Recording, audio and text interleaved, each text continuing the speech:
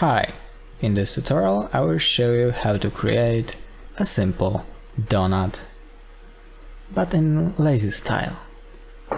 So first of all, we need to have Blender 2.93. And now, let's go. So first we need to create some torus. And let's make it more detailed. Let's create more donut style, so I think that would be nice. Alright, so let's shade it smooth. Now let's add some displacement, because we could do it like that, but it would be slow and rough. So let's add a displacement texture, clouds. Let's make it bigger, and now reduce the strength. And now it looks like a donut. Let's save. So what we need next? Of course, we need I don't know how it's called in English, but we need to put something on top of the donut to not be boring. In order to do this, we could of course manually select those faces and make it manually, but we won't do that. That would be slow and difficult. So let's make Blender do that for us. Let's create a cube. Oh, and rename the torus to donut. Let's make a cube. Let's make it viewport display, wire. Now make it like this, maybe a little bit. So we'll do some manta flow simulation in order to do that. So we need to create a domain. So that would be domain.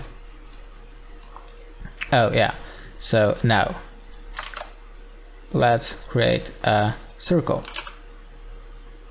Move it up. Put 7 on the numpad. Scale it down.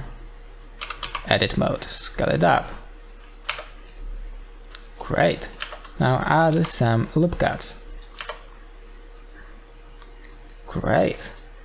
So what's now? Add a subdivision surface. Make it by 2. Oh, we would make that procedurally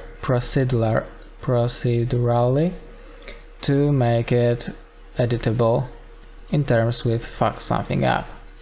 Make it project. And now change the offset and put the negative value. Add the solidify modifier. Extrude it a little bit. I think that would be fine. Add another subdivision surface. Put it to 2. And it's done. So now shade it smooth. Shade it smooth. Save. Great. So what now? Now we need to select the donut. Go to physics tab. Take fluid. Effector, collision, done. Go to the circle, fluid, flow, liquid, done. Go to the domain, save. I mean, let's be honest, manta flow and other things aren't quite reliable. Go to fluid, domain, liquid, 48 would be enough. Make the CLF number 10, disable adaptive time steps, that would be nice. Make 100% flip, 1, 0.1 is nice. Make it 12. Oh yeah, narrow bandwidth 1. That's great, that's great. Mesh, enable it. It's my old cache.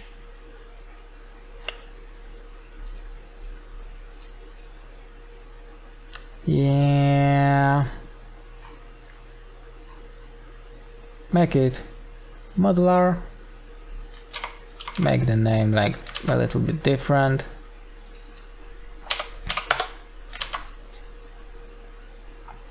Actually, like all would be enough. Is resumable 7. Come on, is that all? Is that all? Yeah, I think yes. Bake. Go to frame 7. Disable circle. And voila! So now we need to add smooth, shade smooth, and it's done. So now let's go and create some basic materials. To do this, first we'll do,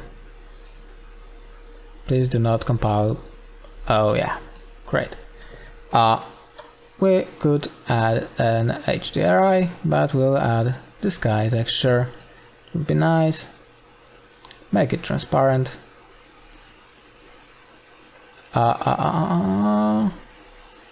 Reduce the strength. That's great. So now let's do the shading part. In order to do this, let's split our window. Fuck. Go to shading. And now create a new material. So our thing should be beautiful. So add input RGB. Give it here. Make it here. A little bit of subsurface. Maybe make it a dark chocolate. Great. But it's boring. So let's add some detail. In order to do this, we'll need noise texture. Make it 250 or whatever you want. We need vector bump, height, normal. And come on, if we compile it, and it will look like, actually, like not that bad, but it's definitely too strong, so we will reduce it a little bit. Is it okay? No, actually, yeah, now it's better. But it's not all. Now let's add color RGB curves. Let's connect factor to the color and color to the roughness. And let's see if we compile it. It's looking way nicer. Let's make it more shiny.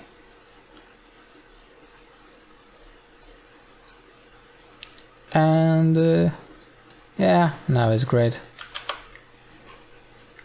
So we've got this part. Now go to the donut part. And texture, image texture, open the texture we've got here, connect it to the base layer, and it looks like shit. So, what to do? Go to the edit mode, 1 on the numpad, project from view, and we've got it. We've got a donut. But it's not all. Of course it's not all. Now let's go, duplicate it, make it single, non-color, to the normal with vector bump. And it looks like shit. So reduce the distance, reduce the strength, make it more rough, make it less specular, and it could be done, except we want to add some sparkles to it. So in order to do this, let's create a small cylinder, Shift S, scale it down,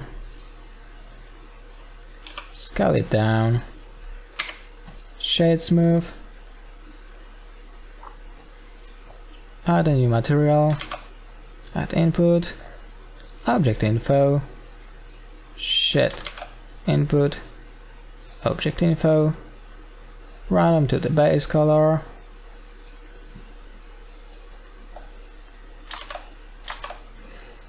vector, converter, color ramp, and now let's add some colors.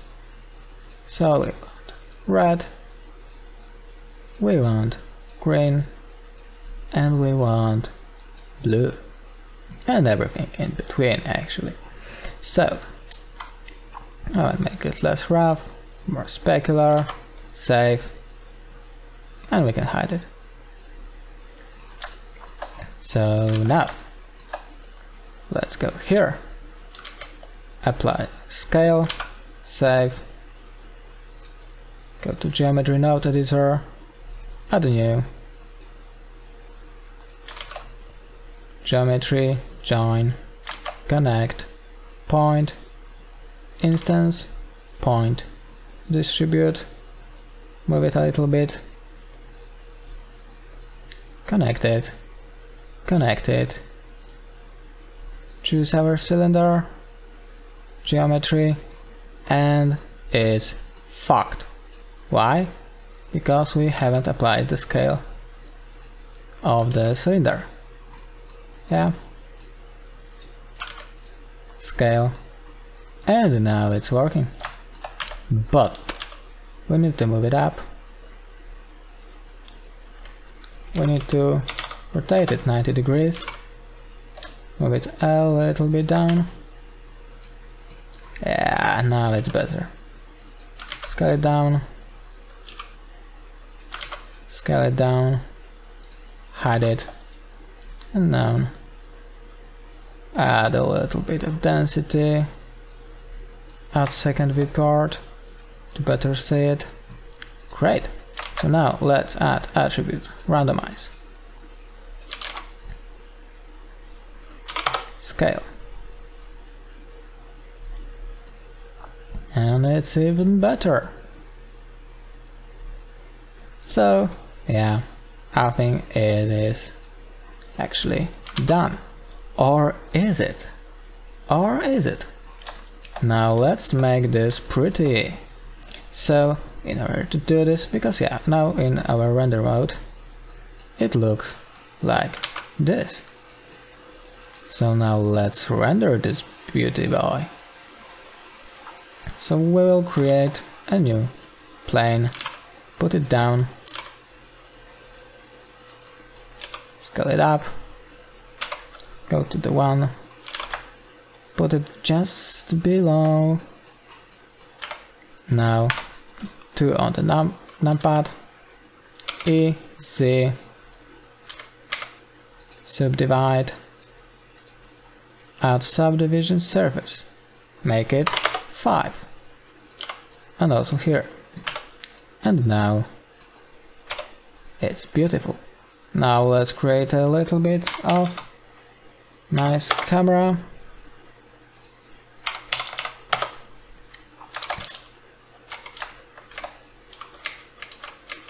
Position it a little bit better. Save. Go to rendered view. And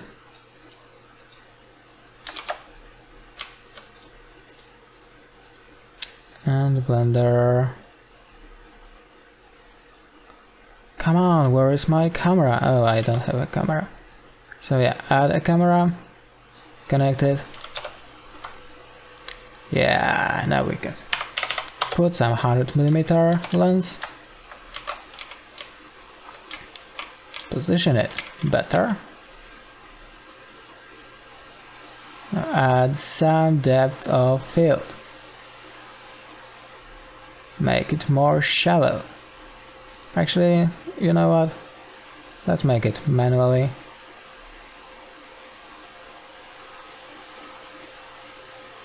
Yeah, I think that is pretty neat. So, it's boring. So, actually now, what we can do is use an HDRI. So I will use this add-on which uses free HDRIs. So you can find some studio HDRIs on the internet. Click add and voila! We've got our beautiful donut in the center of our scene. So what we've got here is quite nice. However, we can do it better. So we've got a donut, a very nice donut. But what to do to make it more interesting? So let's add a cup of coffee. How to do this? Easy. Create mesh circle. Get it up. Move it somewhere here. Scale this down. E, S, S, F. Select it. Go to the side view. And now we can roughly model a cup.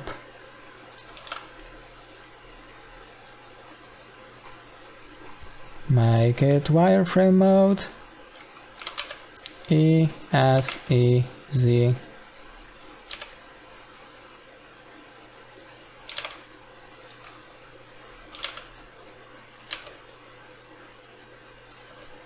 F. Great. Shade smooth. Go here. Go. Oh, come on, where is it? Oh, boom, they changed it a little bit. It should be here, not here, not here. Oh, come on.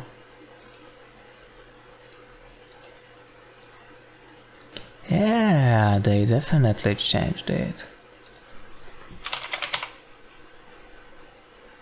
Yeah, here. Auto smooth. Great. Alright, so it's almost done. We need to add a subdivision surface. Great.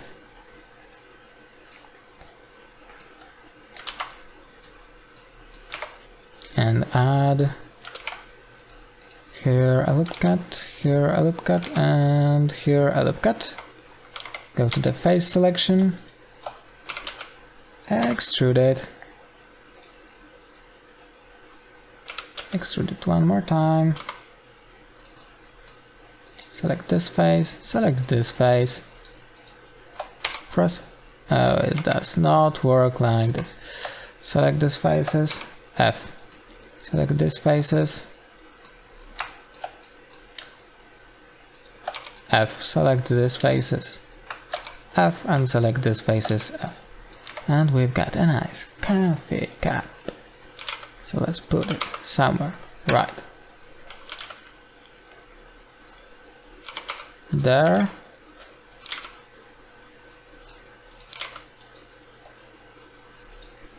Put it somewhere right there.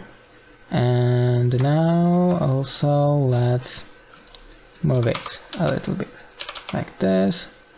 Make it bigger, save it. Let's put some coffee here. Oh, make it like this. E. Alright, yes, 0. Now, let's add 2 materials. Face select, assign, and now here, let's make it specular with low roughness, and our coffee, make it dark brown with a little bit of transmission, 0 roughness, max specular. And will it look nice? That's the question. Of course it will. But alright, so let's change a little bit the depth.